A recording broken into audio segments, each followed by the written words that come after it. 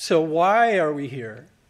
We're here because I think that brain imaging, while wonderful and informative, has its limits. And all the work we put into this for many, many years, in the end, has given us a lot of information, but hasn't really changed the human condition as much as I thought it would 30 years ago when I started as an undergrad in an imaging lab. I suspected, oh, maybe a decade, maybe two, I'll be old then, but we'll have everything figured out, or at least enough to make this worthwhile.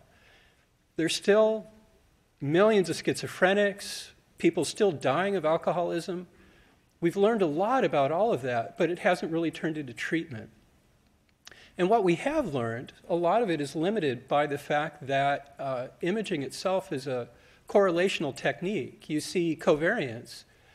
We make a lot of assumptions about causality, but it's difficult to prove. And there might be hidden variables affecting the variables that we see that are more important than the variables we see. So there's that. And so the combination of those two suggests that imaging could benefit from the addition of ways to use that information and to use those technologies integrated with imaging to help.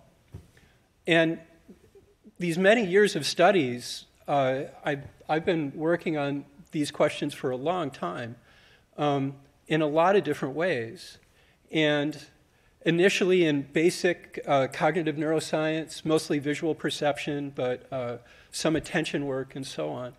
And then starting about 15 years ago, looking more at clinical disorders like Huntington's disease, dementia, and most recently we finished up a 10-year study showing that we could predict relapse in recovering stimulant addicts based in large part on the amplitude of response in posterior cingulate, insula, and anterior cingulate in a version of the oddball task. When I found this, I thought, great, 10 years have paid off. I discovered something that nobody knew before. Maybe we can help people who are trying to recover from drug addiction. But going to treatment providers, they say, hey, these are really pretty pictures, but I sit down with people in an office and try and talk them out of using. This has nothing to do with how we treat our patients. But how can we use this information? How can we use it to help? And also a lot of work in schizophrenia. So in the end, I reached a turning point saying, all this work in neuroimaging, what can we do with it? How can we really apply it? The main problem, I think, is that clinical disorders today, psychiatric disorders, are treated primarily by pharmaceuticals. And how do you turn most imaging data into a pharmaceutical treatment? There are ways to help guide, but the connection is very diffuse and very difficult. And there's pharmaceutical companies that have poured millions into imaging and then taken it right back out again when they realized, oh my gosh, we just wasted a lot of money. Pharmaceuticals are not the best way to use imaging data. My suspicion, and I suspect a lot of people who are here today, realize that stimulation, by its direct anatomical influence of specific brain networks, might be a much better way to use the imaging data that we have, all this understanding we've gained after decades of study, in a way that's going to help people that have these disorders. So just as a trial, and starting in 2007, we did a combination of imaging and stimulation where we had people look for threats that were hidden in images that look like this. And it's hard to see, but there's a shadow of a sniper right here. So our subjects saw images like this. They had to indicate if they saw a threat or not, and with a button press, a forced choice, yes, no button press. And we did an imaging study. We identified regions of cortex that were accessible to tDCS, then ran a series of tDCS studies, and lo and behold, by placing those electrodes where the fMRI data indicated, got a doubling, up to a doubling of learning rate and performance, and it was huge. And in the first study, we didn't really believe it, so we replicated 4 more times using a variety of placements.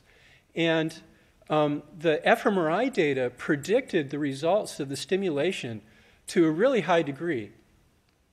So as a first proof of principle, we found a phenomenon where we could use imaging to direct stimulation.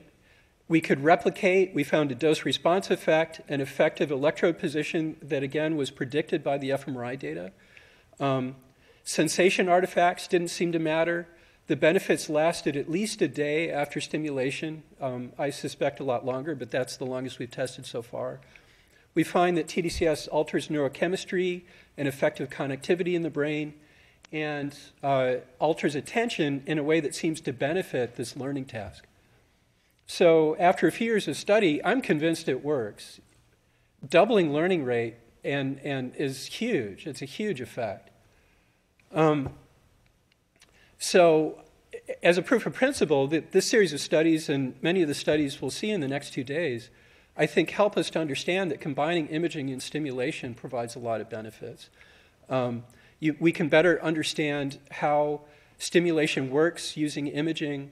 We can use imaging to increase the efficacy of stimulation on affecting behavior. And ultimately, my ultimate goal is to provide safer, cheaper, and more effective treatments for brain and mental illness. So last year, we had a special issue of Neuroscience come out. We've had a few sessions at the Human Brain Mapping meeting, and this year we decided to do this. Another thing to consider is that the work we're doing now is really just the beginning.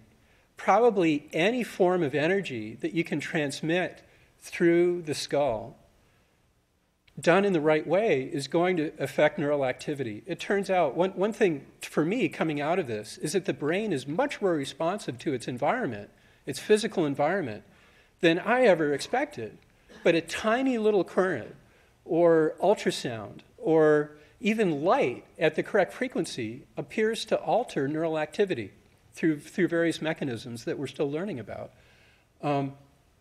If you include all this together, already there's a possibility of an essentially infinite number of stimulation protocols. So finally, I think imaging will help us weed through all the possibilities that we have and select the ones that would be best for a specific application.